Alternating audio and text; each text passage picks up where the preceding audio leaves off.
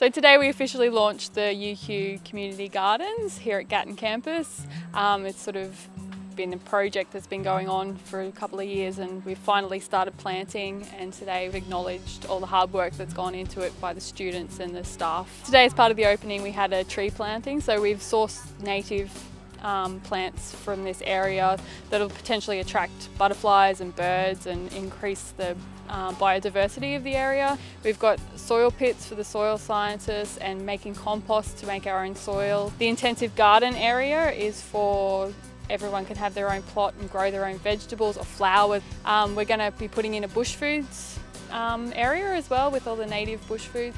For students, a facility like this serves multiple purposes. It's really not about the food they're going to produce. Sure, they'll grow some tomatoes, but it's about the experience. It's about that sort of sense of engagement with agriculture, the health benefit, and also the community benefit.